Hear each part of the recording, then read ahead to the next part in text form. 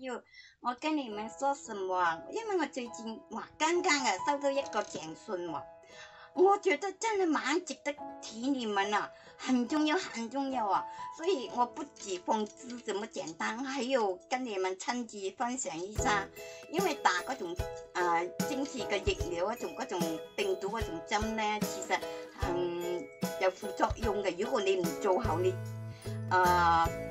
重要嘅東西。